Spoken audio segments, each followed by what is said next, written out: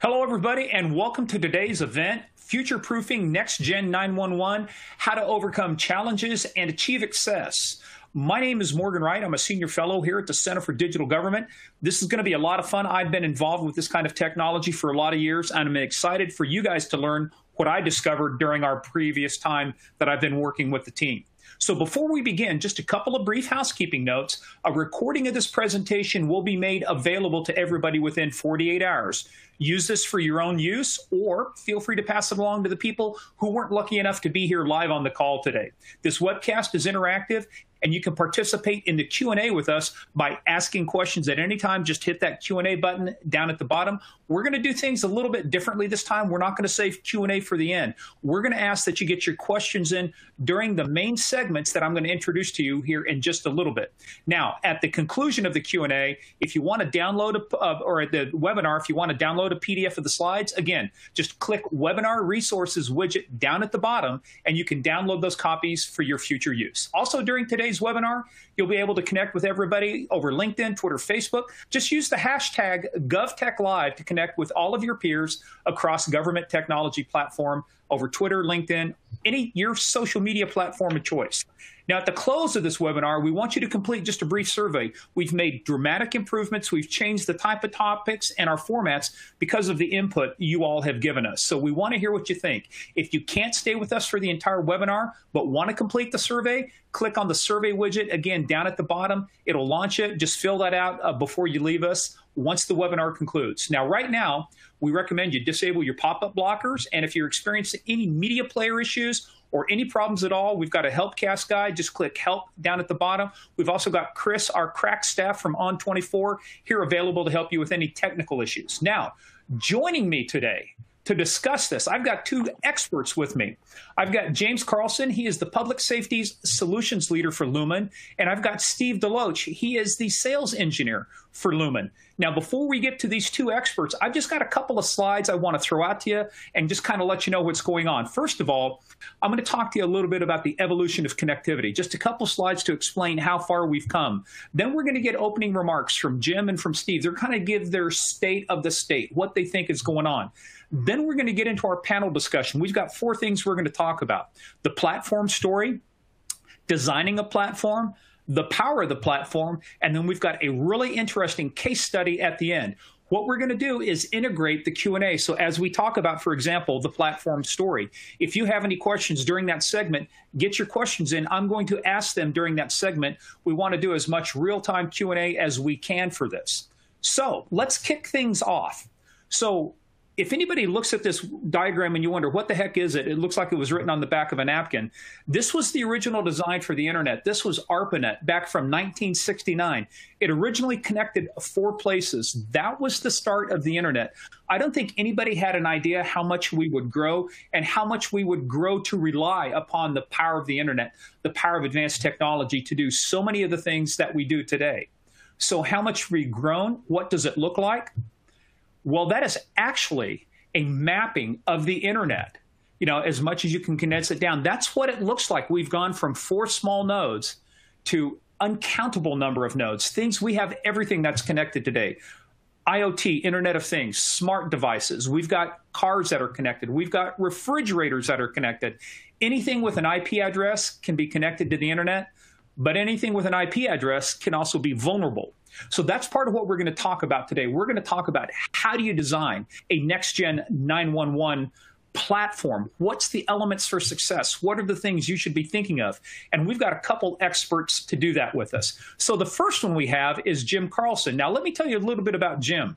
Jim's career with Lumen has spanned 32 years. He's held roles in IT, finance, billing, product management, product development, marketing, sales, and business development. Full breadth of activity. He has led initiatives to bring new technologies to market, rationalize Lumen's product portfolio, and their entry into the web world. He currently works with the Lumen sales teams across the country, working with them to help describe the power of their public safety portfolio and the solutions to their customers. So what I'm going to do right now is I'm going to turn it over to Jim. Jim, you've got the floor here. You get to give your state of the state, then we'll go to Steve, and then we're going to kick off this webinar. So Jim, the floor is yours.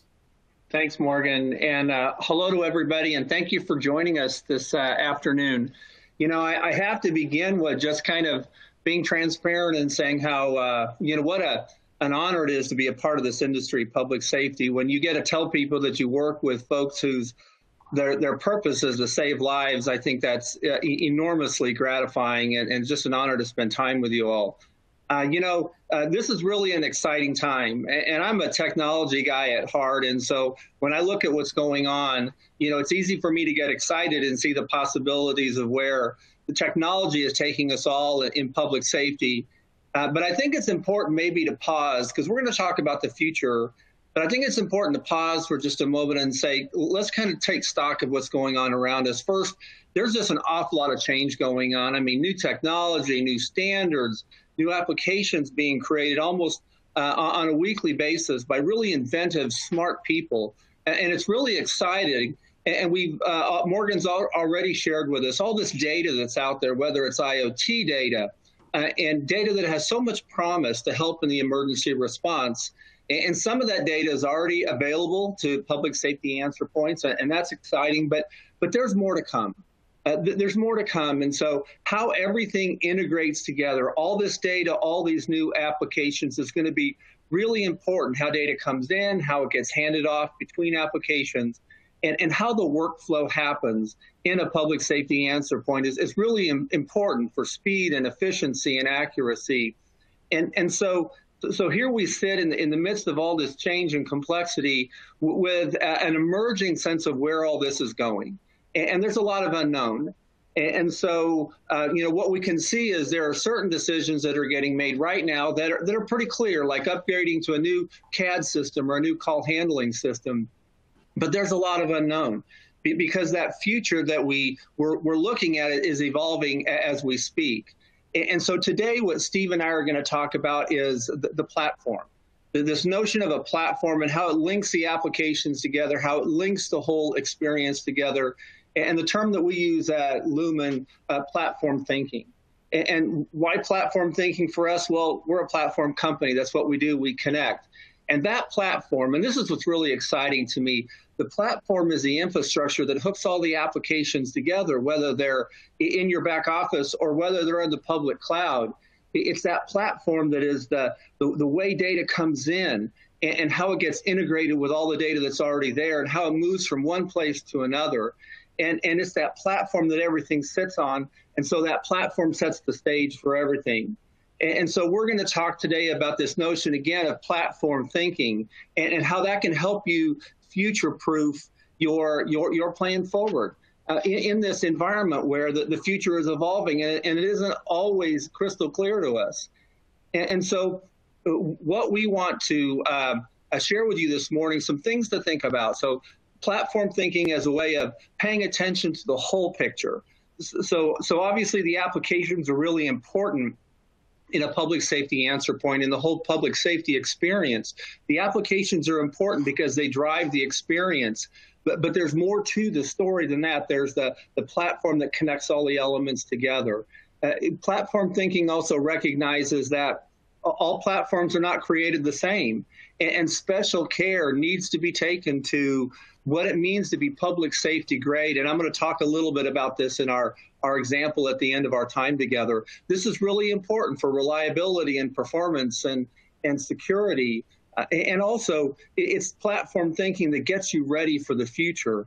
And so with this platform in place that you construct that is future-proof, then as you make decisions in the future about whether to take applications off the cloud or whether you need to ingest new data and where will it go and how are you going to handle it, that platform approach is going to position you for the future. And so that's what Steve and I are going to talk a little bit about today. And so just to kind of wrap up my intro, this is really an exciting time for all of us. There's so much potential out there ahead of us to leverage technology to save more lives, to increase the safety of first responders, to save property, to really make a meaningful impact, a continued meaningful impact in the lives of our communities around us. And so what an exciting time for us all to be joined together to benefit our communities. And so thanks a lot. And Morgan, back to you. There we go. Almost got the mute button figured out. Hey, thanks, Jim. No, look, dude, this is a topic near and dear to my heart. I was a state trooper, a detective for 18 years. My wife actually worked 911 dispatch. I can tell you, just like a lot of people can, how much my safety, my life depended upon having an effective 911 call center. So I think you just hit that spot on. So let me introduce to you our next expert. Now, our next expert, he's also a fun guy, too. This guy has been working on technology for so long. When we started talking, we had a little laugh about CDPD, and those of you folks who are around for CDPD understand how painful that might have been for you. But Steve is the sales engineer with Lumen Technology. He's a native of North Carolina and has over 30 years of telecommunications experience. He started his career with a local telephone company called Carolina Telephone and Telegraph, headquartered in Tarboro. He served in many roles within the industry, from computer programmer, wireless mobile broadband engineering manager, to designing and implement E9-1-1 and now next-gen 911 solutions. He served the public safety community for over 20 years. He's engineered and assisted with implementation of the first E9-1-1 call handling system for a public safety agency within the Carolina Telephone and Telegraph Company footprint. He's also spent 6 years engineering and designing wireless broadband solutions for public safety agencies. This is where we're talking about CDPD was so slow you could see the ones and zeros coming across your screen. So we've advanced a long way from CDPD. He's also been on the North Carolina 911 board prior to joining Lumen, and he currently provides public safety engineering support for several states. So Steve, I think this is going to be a fun time, so the floor is yours, sir. Thank you, Morgan. I appreciate that. A great intro. First of all, good afternoon, good morning for those. So before we get started, I just want to kind of take everybody back a step to kind of lay out how we got from our legacy systems to this whole notion of next generation. In the E911 world, the architecture was simple, but yet very complicated. And it was complicated due to the many silos. Every component was in his own individual silo. The network team, they only managed the network, the camera trunks, the database circuits, the selector routers. The database team, they only managed the alley database and provided input for the MSAC for the selector routers. The NOC, they only monitored the network and they had limited visibility into the CP equipment. And then you got the last or first line of defense, which was your CPE technicians. They only maintained the 911 CPE equipment and normally the last mile for the network for the anti-alley circuits. So this design was very complicated and very time-consuming to add or implement any new services or solutions. You know, for example, a lot of you guys can relate to this. When we first started implementing wireless phase 1 and phase 2, which really sounded really simple, just getting the address information for the cell site sector and then later the XY coordinates. It took years to implement something as simple as getting wireless anti-alley information. And you add on to that, God forbid you try to transfer a 911 call from one PSAP being served by selector router A to another PSAP served by selector router B, and those routers were not interconnected. So you can see the overall components were very simple, but due to the many silos, it was very complicated to operate in that environment.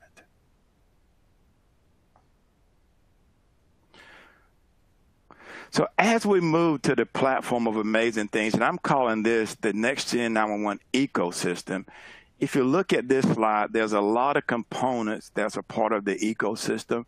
So it seems kind of complicated and busy from a slide perspective.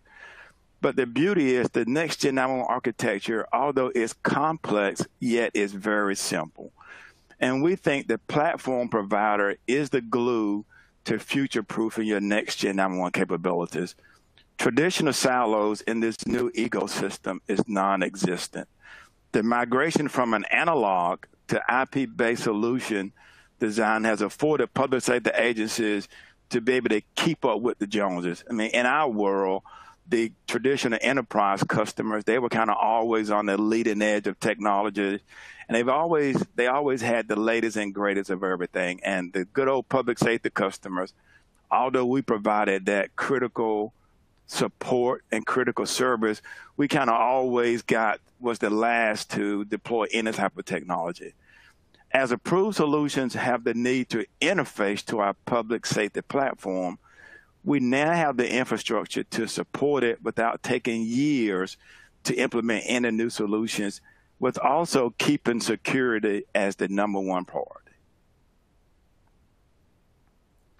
So I just want to kind of talk about what I'm calling the 4 main pillars of this whole future-proofing our next-gen 911 solution. The first piece is the network, or the EZNet. From the ecosystem slide previously, the EZNet platform is the centerpiece for future-proofing your next-gen 911 investment. With the EZNet comes scalability, cost-effectiveness, and resiliency, which are keys to future-proofing your investment.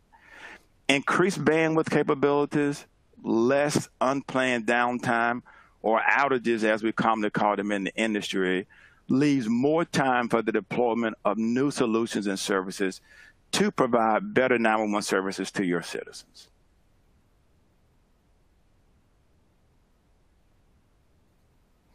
The call handling piece of this, and I'm calling that's a piece from a future perspective, the edge cloud. With all the benefits of an IP network platform, the call handling equipment is still a critical component to the future next-gen 911. Whether in the cloud or on the customer prem, your platform provider should have robust knowledge of its role in the next-gen 911 ecosystem. Once an agency determines that they are ready to work with their platform provider to migrate to the cloud, there will be instant benefits gained, more efficient use of local resources. No longer is the PSAP having to manage that backroom CPE controller. Faster implementation of hardware, software changes, and faster deployment of new solutions.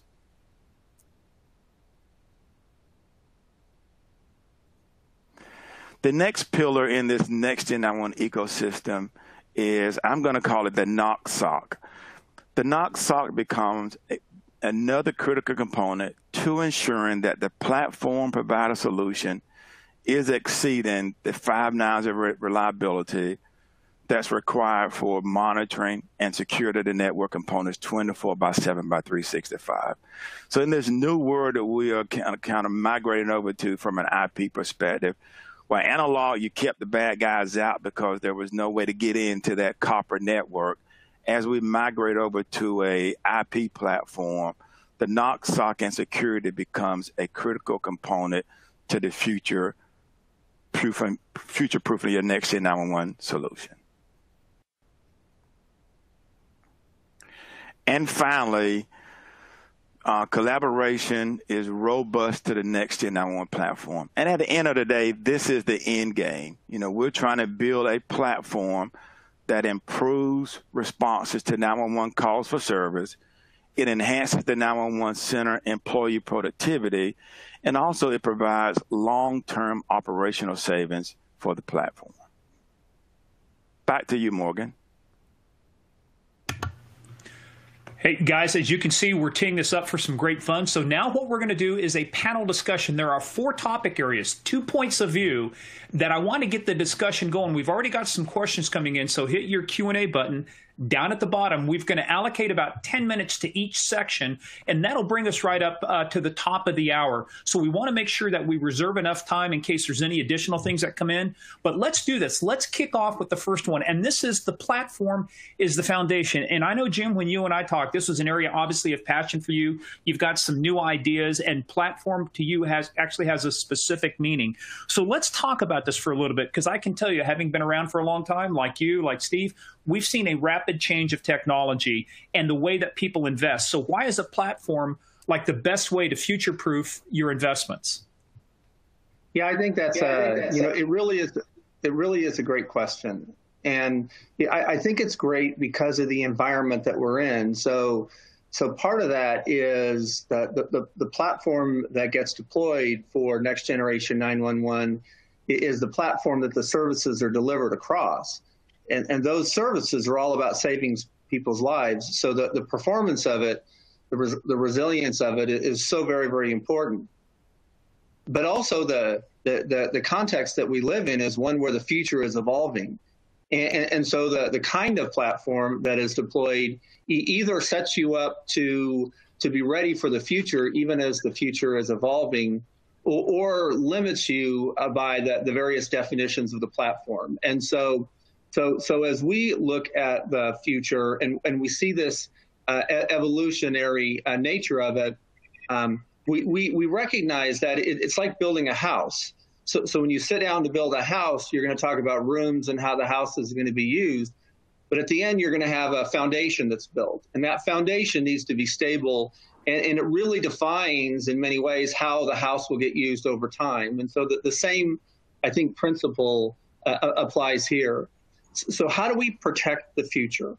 You know, how do we think into the future where that future is evolving, where, as we've already touched upon, there's going to be so much more data that's out there. And the way people are communicating is changing and evolving. And we're already seeing machines communicating to public safety answer points saying when there is help needed.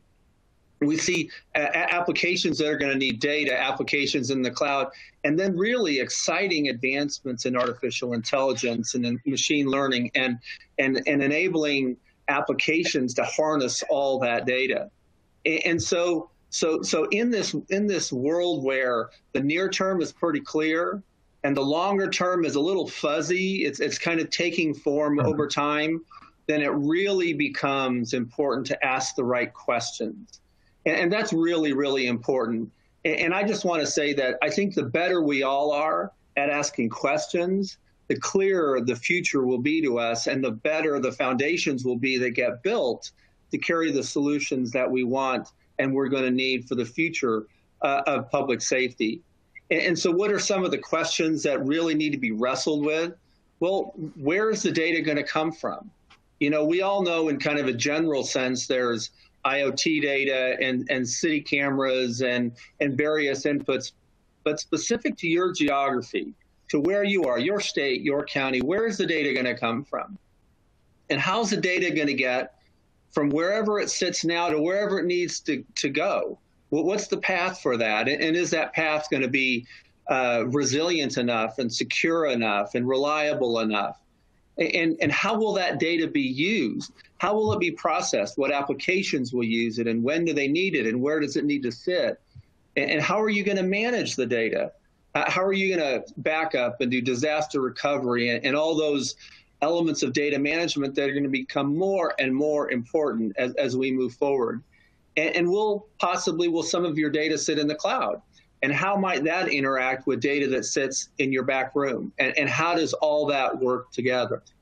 And so I think as we think about the platform and we think about the sturdiness of that platform, that's going to be essential. But also the questions and the conversations that we have that lead up to the deployment of platforms is going to be just as essential. And the better we are at asking and answering questions, the more robust conversations we have, the better the future will be.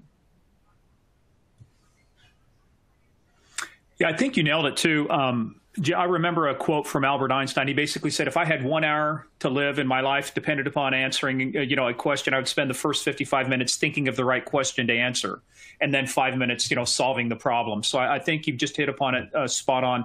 Let me follow up with that a little bit, because we actually have kind of a follow-on question from Willie Foster with the California State, I can't quite read it, something department, but it goes into this next one. From COVID to natural disasters, look, we are facing increasingly complex situations and unique challenges in responding.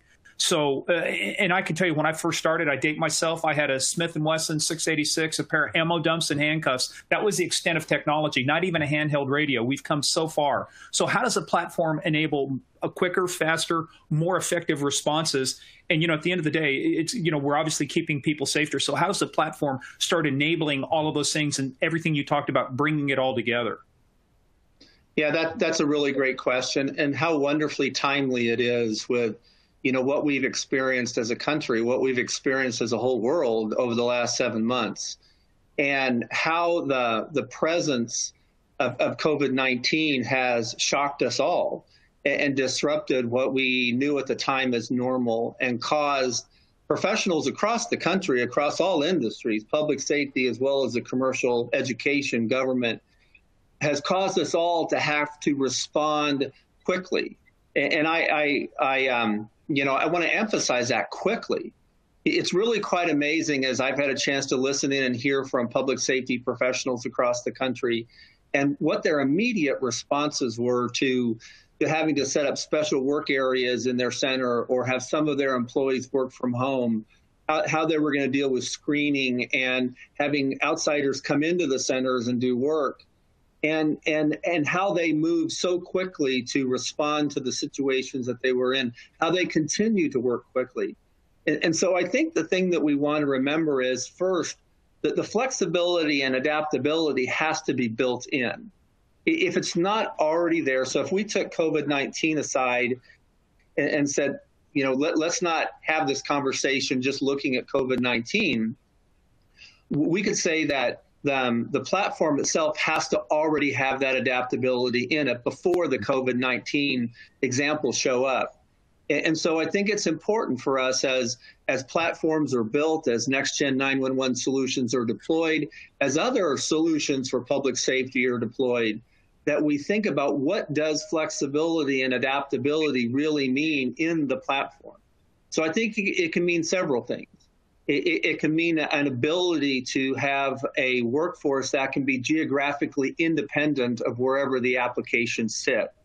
So if the applications like call handling or CAD are delivered from a private data center or a public data center or the cloud, as the application sits somewhere other than where the humans are, then the humans aren't geographically linked to those applications. And so there's flexibility already built in terms of mobility. I think when things like COVID-19 happen, then new applications get developed like right away. It's really quite incredible to see the software community across the spectrum invent new applications that are making lives better because of this pandemic. And so as those applications are being developed, it's important that the platform can quickly adapt to those applications, that new applications can be introduced in a secure way and quickly leveraged by the people who need to use them to respond to the situation.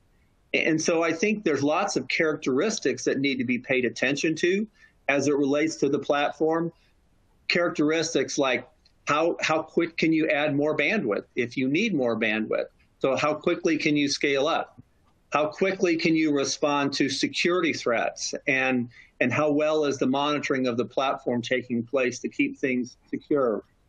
How quickly and how flexible is the platform to ingest new sources of data? It's like those new sources of data seem to be popping up all the time. And how quickly can the platform adapt to the evolution of your communities? Because this isn't just a technology question here we're asking. It's a people question. It's communities who communicate, who work together, who are trying to take care of themselves and their families. And how adaptive is the platform to enable that and respond to new situations? Look, again, you're just kind of knocking it out of the park. It's just when you go back and you think about designing all this stuff, I just think about COVID-19 and a webinar I did with the chief digital officer of Oklahoma. He said projects that used to take 2 years and $10 million are now being done in about a week. To your point, we have to figure out how to adapt. Right. So this is a great way to conclude this part of it, because we want to go, now that we've talked about the what is the platform, then we've got to start talking about designing the platform. And Steve, this is where I'm going to call upon you. I've got an initial question, but I want to follow up with the question about data on this. So when we talk about designing a public safety platform, what are the top considerations? What are the things that should be at the forefront, at the top of our mind as we think about designing a public safety platform?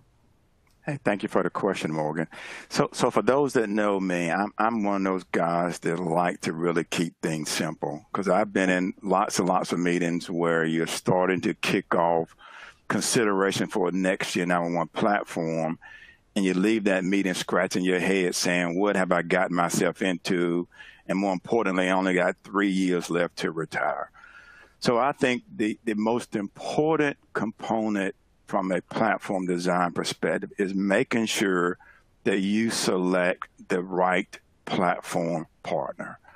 And the reason I say this is a lot of the behind the scenes technical design stuff is going to be way above what we've traditionally dealt with as related to camera trunks, where the selective routers are located, and how I get data into the MSAG.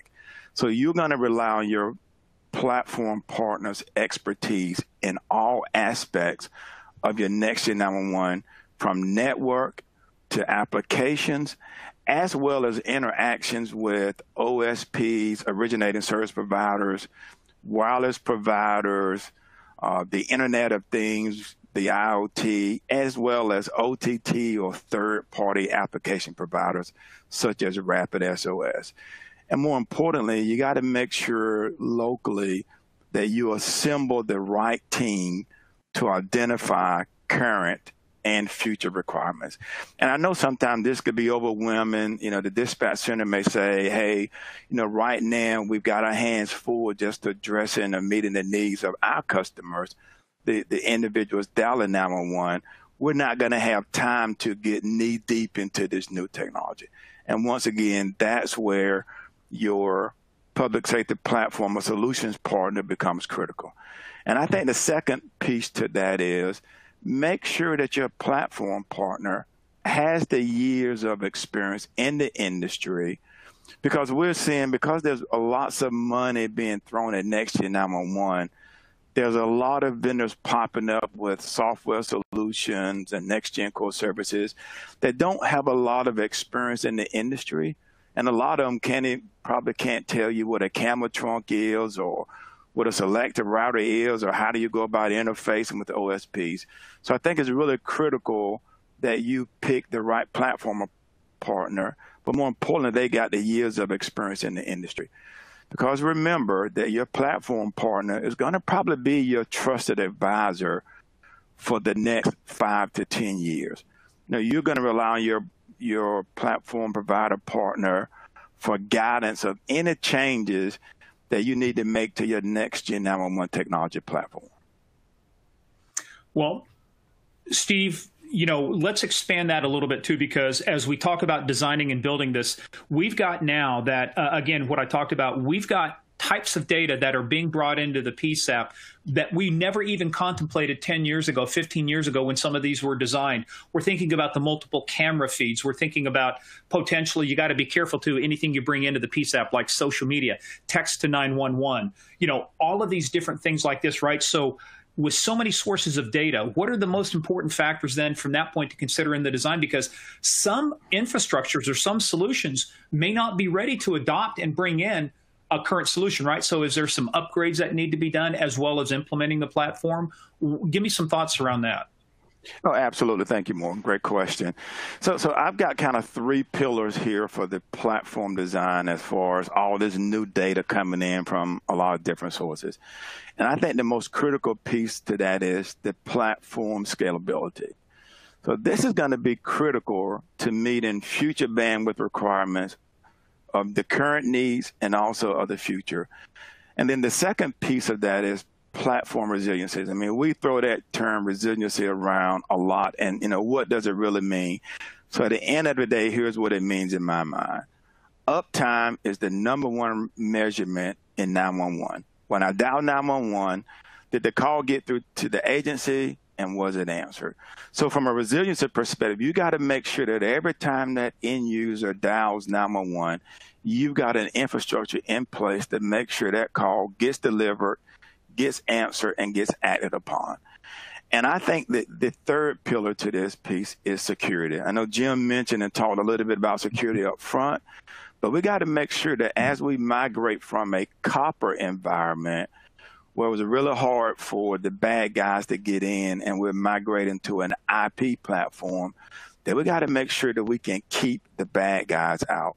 And as I mentioned earlier, with all this data coming in, you got to make sure that your platform provider or partner that you select is aware of what's going on in the industry, and is making sure they're keeping you up to speed and abreast of what's going on.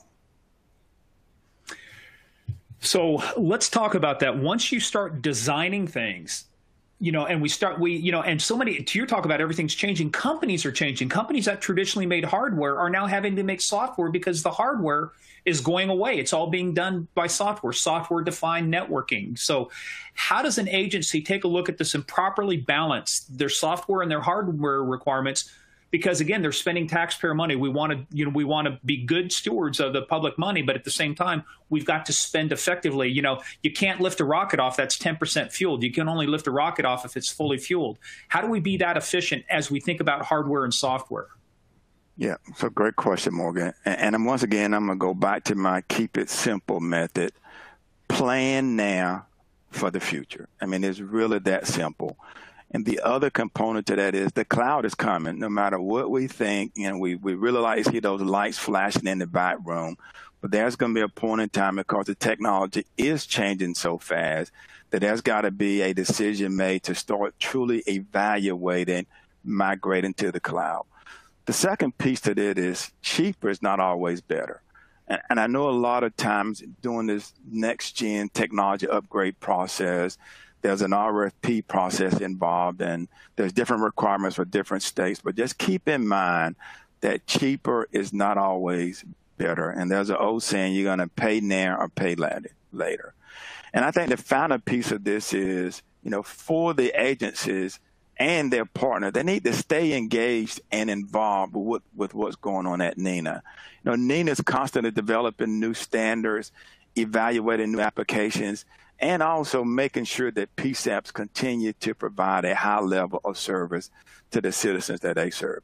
So once again, plan for the future. The cloud is coming. Cheaper is not better. And stay engaged and involved with it.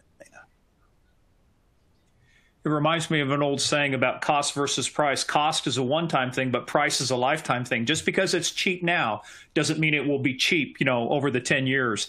And that kind of leads into our next section here, too, that I want to get into, Steve. And also, let's continue on. And it's really about, now we've gone from the design of the platform. Let's talk about the power of the platform. And Jim, there's something else I'm going to ask you on this part, too, here. But so there are a lot of new terms that we're introducing here. So we've talked about, platform providers. There are system integrators. There are software providers.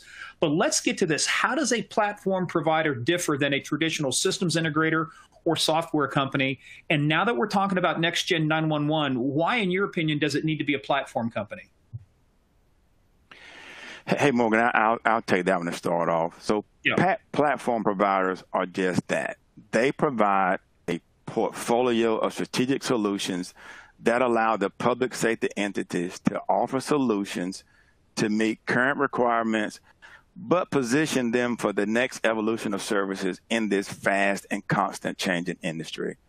Platform providers fully understand network designs, resiliency. Am I getting true diversity end to end? What about entrance and last mile diversity? How do I integrate my existing network platform with future network platforms, such as FirstNet? There's a lot of traction around FirstNet. So, Jim, I know that you had a couple thoughts on this, and there's some things that you wanted to talk about. So pop in, because I have a follow-up question with you that deals with this directly and with some procurement issues around complexity. But let's get your thoughts on this. Sure. So, the first thing I would say is all elements of the ecosystem are essential. So when you think about the companies that provide applications, those are essential. The companies that provide platforms are essential as well, but they are different. And so the way I look at it is Uber. So I love using Uber. I love going into a city and opening up my app and finding a driver and having them take me to the hotel where I need to stay. And so Uber is a software company. They've invented an application. The real platform are the cars that drive around and take you from point A to point B. And so what I really care about is the car itself and how safe it is and how well it'll get me from point A to point B. I need the app, and the app is essential, and it's enormously creative. I absolutely love it. It's so convenient. But as those two pieces working together, they are different. And so in the world that Lumen operates in, where we fit into the ecosystem, if you will, is we have the infrastructure. So we have the networks, we have the data centers, we have the network operation centers, we have the security platforms, and we actually have visibility and control directly into the infrastructure. Whereas, another way of implementing a platform is for a company to maybe procure that from somebody else. And so we would just advance that the platform provider has the direct access and visibility and management of the infrastructure itself. So let me expound upon that a little bit because Steve kind of set this up. You talked about it a little bit, and I can tell you in 2012, I was the senior law enforcement advisor for the Republican National Convention. First time we thought about deploying a private broadband network, which was FirstNet at that time. Hadn't been named that quite yet, but we were deploying that. So much complexity, so many issues we had to deal with.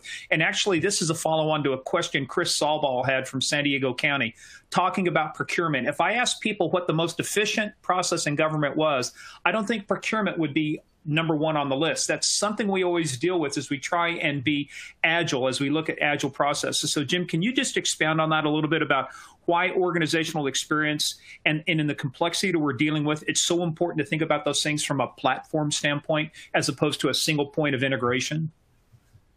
Yeah, I think when you look at the end-to-end of the procurement process, it really is complex, and it has a lot of parts to it and a lot of different organizations working together and handoffs and communication across a wide spectrum. And so whenever you, in any human endeavor where you have so many wide groups of individuals trying to work together, things can slow down. So I think one thing that can really help the process be much more efficient is if it is an integrated approach where all the elements fitting together are clearly defined. And so instead of an approach maybe where it is one procurement for one piece of a solution and a different procurement for a different piece of solution, and so on and so forth, there's efficiencies to be had. And I'll talk a little bit about this in the next part of our time this afternoon. There are efficiencies to be had when you can really look at it as a platform and ensure that all the integration elements are there. And so I think that can drive an efficiency there. I think also, and I'll keep coming back to this because I think it's so important, it really is a human exercise. And the quality of the collaboration between all players who are involved and the questions that get asked, the answers that get figured out is going to, I think, drive efficiency as well. So, Steve, let me go back to you for a minute about this around the power of the platform as we talked about what it is and designing it. In your experiences, you've been out there in the field working with the customers, feet on the street, right there where it's going on.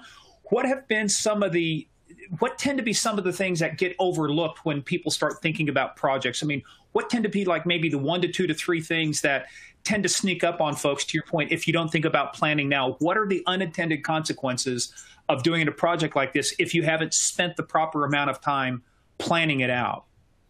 Hey, Morgan, great question. And we probably have this conversation on our team calls on a regular basis. It's a couple of things. Number one, making sure that the network is designed to be as robust and resilient as possible. But more importantly, trying to figure out how you integrate and interface with the OSPs, WSPs. Although those guys are those are kind of legacy terms, they play a critical part in the delivery of that 911 call to the PSAP to some degree, meaning that, from the OSP perspective, when those wireline callers dial 911, it still has to get from the local service centers or central offices to the cloud, to the network to get delivered to the PSAP. So what we found out is, in a lot of these projects, the one piece that gets overlooked is how do you interface with the originating service providers to ensure that you're interfacing and taking that traffic and delivering to the PSAPs. Yeah, again, when we think about designing it and just the complexities, just the number of devices that are out there, I mean, the whole world has changed. This is a quick question, just based upon the platform. Before we get into the customer success story, I want to ask you, Steve, you and Jim, this. We've had so much change, radical change, part of it because of COVID, part of it just because of the dynamics of how technology changes. What kind of changes do you expect to see from a platform standpoint that will blow people away? In other words, man, I never thought we could do something like this. New efficiencies, new applications, new capabilities. So this is kind of putting your Nostradamus hat on and thinking into the future. So if we integrate it through design, we understand the power, and now we've got a platform. What are some exciting things that people can look forward to based on this, you think, in the next 5 to 7 years? Yeah, so I'll take a stab at that first, and then Steve, I'm really interested in hearing what you have to say as well. From my point of view, there's so many elements that are already in place now. They just haven't all come together in the way that will really drive the most benefit for the emergency response. And so, Steve touched on that a little bit already. There's been, a very siloed approach to delivering solutions to public safety in the past, where different applications that a public safety answer point uses could be manufactured by different software providers, could be delivered by different integrators, could be right across different networks. There's a siloed nature to that. But we know that at the end of the day, the emergency response process is integrated. It starts with somebody or something saying, I need help, flowing all the way through to that first responder and all of the teams involved in providing that help.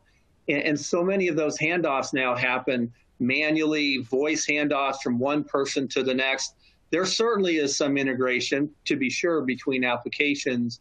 But I think when I put my Nostradamus hat on and I really think about the future, I think about our ability as a broader public safety community to really be able to harness all this data that's available, make sure it gets to the public safety professionals in a secure way, and then it finds its way to the right applications. Those applications are integrated together for the whole public safety experience, driving efficiency and accuracy, and at the end, making sure that those who are going to be providing the help, the first responders, have all the information they need to keep them safe, to help them save and help the people that they need to help, and do it as efficiently as possible. It feels like right now there are just so many separate islands of data and islands of technology. And in the future, the theme will be integration. Standards will help get us there.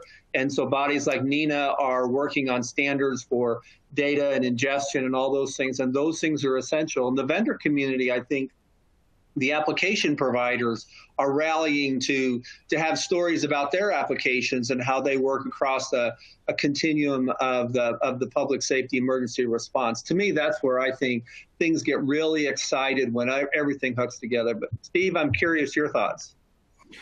Thank you, Jim. So I've just got a couple points. So I think one term that we're going to see to kind of start being used a lot in this space is the term of convergence. I know that term started many, many years ago, and that was the convergence of voice and data networks. And I think we're seeing the first phase of convergence, where we're now having one network that we're utilizing to deliver Annie and Allie and other types of data to the public safety agencies. But I think we're going to expound on that solution. And now there's one network that's going to be redundant and resilient, is going to be used to carry all types of public safety solutions to the PSAP. And what I mean by that is no longer is there going to be a separate network for CAD. No longer is there going to be a separate network for records management systems or voice recorders. I think eventually all of that traffic will converge to a single network managed by a platform provider. The second piece I think is going to happen here in the next couple of years is people are going to start to adopt the cloud as a way to do business in the public safety space. I know right now we're still having some PSAPs that have some reservations about moving certain aspects of the business to the cloud. But I think over time, they're going to realize the cost effectiveness and the cost efficiencies by moving those applications to the cloud that once took up a lot of space in the back room. And I think the third piece, and I'm kind of really excited about this one, is once we truly start to implement an I3 network, that we're going to start being able to see intelligent call routing. Even today, as the first phase of Next-Gen 9-1-1, we're still using some form of tablet or MSAC data to route that call to the appropriate net PSAP. But I think in the true I3 world, after we kind of get this convergence piece going, we're going to start to see intelligence routing become the de facto, meaning that now if a call comes in and it truly needs to go to a police entity, that is routed to that agency up front without having to be answered by a call taken and transferred. So I think we're going to get a lot more efficient in how we handle and process 911 calls with this converged network interfacing and integrating from a platform perspective with I3. Yeah, we'll see if it actually ends up being a true work from home. I mean, can you imagine being work from home 911? Hold on, kids, just a minute. You know, mommy's busy or daddy's busy. So we'll see. But that's actually part of the power. Well, speaking of the power, one of the things I always want to end up with is a real success story, you know, real life. So let's take everything we've learned and let's bring it all together in a real world example. So, Jim, this one's on your shoulders here. What's an example of how this can really work? And as you're talking about this, really key upon those issues about what were some of the biggest hurdles you had to overcome to get this project going. So I turn the floor over to you for the case study.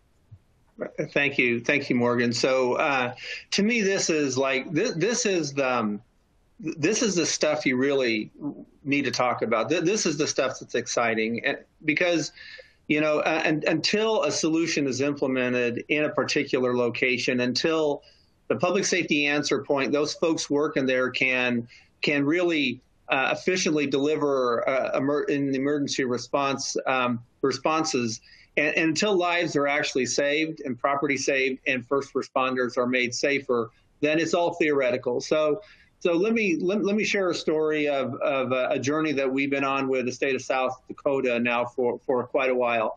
But let me open up by saying I'm going to talk about South Dakota because I think it's a great story for us to tell, use case for us to explore, given what we've been talking about this afternoon. But we recognize, because we work across the country, there is no one-size-fits-all in implementations of next generation 911. So every state, every jurisdiction, whether it's a county or a city, is a little different, but there are lessons to be learned. And so the solution that was deployed in South Dakota was a statewide emergency services IP network, EZNet, with next-gen core services, as well as a call handling delivered as a managed service across all 28 PSAPs plus 2 backups in the state.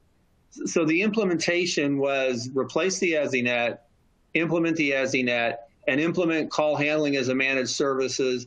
And this was all implemented in 8 months. And so I want to pause there for just a second, and then I'll kind of provide some details here. I think everybody involved was proud of the execution of the implementation. There was some very important date milestones to hit on that implementation for the state, but it wasn't about racing to the finish line. It was about quality, and it was about implementing a solution that saved lives. And so that was always the primary objective. But there were expectations that we all had of each other to implement it in an efficient way, and we were able to do that. I have to tell you that when we talk about thinking about the platform, it's not just a technology conversation. It's also a people conversation, because the technology tends to get a lot of the attention, but the people element of it is so important as well. So in South Dakota, there is strong statewide leadership in 911, and that's important because the guidance for the strategy on deploying a new EZNet in the state, the guidance to implement a call handling solution across the state in a managed services model, and really gathering all the counties together to be of one like mind on that strategy was under the leadership of Maria King in the state. And so Maria really set the stage with her team, all the folks that she worked with, the counties that she worked with. She really set the stage to enable us to be able to implement in such an efficient way and then go from there, which is really the platform story, is how you bridge into the future. And so Maria's leadership was essential. So as I mentioned, the implementation timeframe was very aggressive, and this was already complicated, so a lot of moving parts to it. But anytime you take something complicated and you try to do it as quickly as you can, then it becomes even more complicated. And so, but that is a reality that the team, all of us working together, wrestled with and quite successfully. And the thing that I think is important to note is from the very beginning, this is before any implementation started, Maria and team were already asking questions about the future.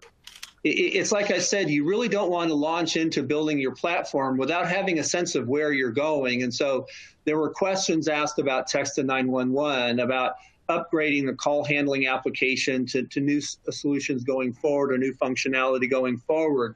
Ensuring that the platform was going to be able to ingest new forms of data like telematics and things like that. So all those kinds of questions, but not all the questions that needed to be asked, were being asked at the very beginning. And this is really important. And the other thing that I would like to highlight that's really important is the state's commitment to ensuring that a public safety grade platform be in place.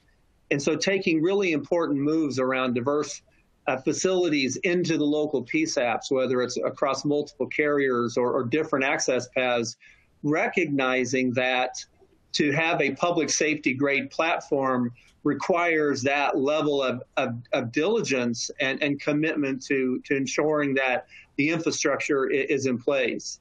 And I think, from my point of view, the real success is the feedback from the PSAP. So, Maria tells the stories of as the new solution, the new call handling solution was deployed into the PSAPs, there's immediate positive feedback that the experiences that they were going to be having were going to be improved. And of course, as the experience in a PSAP is improved, then lives are being saved. And that's what it's all about.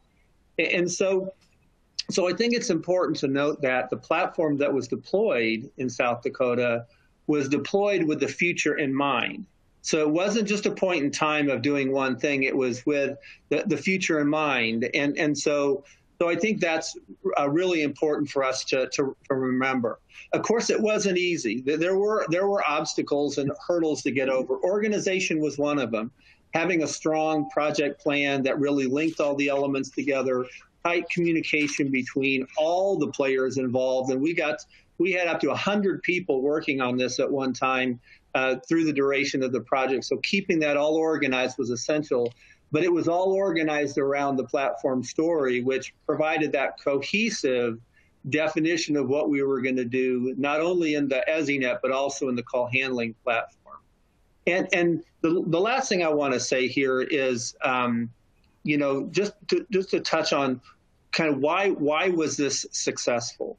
And I think, the technology got delivered, and we went through a lot of work as a team to make sure the right technology was in place and everything worked just well. But I really have to say that the fundamental reason why this worked was the people involved. It was Maria King and her leadership and really setting the stage and really being a strong partner throughout the whole process, continuing to be such a strong partner, her leadership in the state. And also Monica Smith, who is a Lumen employee who was our project manager in South Dakota.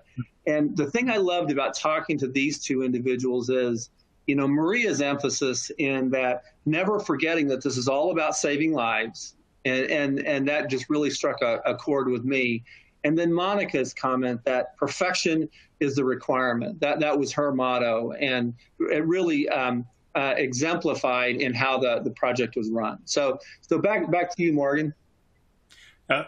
I love great stories like this because it just, as a taxpayer, I like to see my money being spent well. But as somebody who used to be in the profession, I'm so excited to see the advancement of this technology. So, look, what we wanted to do is close this out today by, number one, thanking everybody who attended. If you're involved in public safety, I personally want to thank you from the bottom of my heart, because having come from that, having had friends who served in that, losing friends in the line of duty, I know how important and critical your jobs are out there. And to me, there is nothing more important, as Jim and Steve both said. It all starts with the call. It all starts with 911. And I'm selfish. I want to make sure my government, my public safety agency, has the best technology available. And we can't deliver these kind of solutions and these kind of webinars without the great help of our corporate sponsors like Lumen. So my personal thanks to Jim and Steve for being on this. Also, I want to make sure we thank Courtney. She was behind the scenes. You folks didn't see her, but she did a lot of help to help bring this together. And we want to thank you folks for being on this. We're going to finish right now at the top of the hour. We want to say thank you for joining us. We look forward to seeing you on another government technology webinar. Any issues, there's a follow-up. You will get an email with the webinar, the link to it, the recorded one.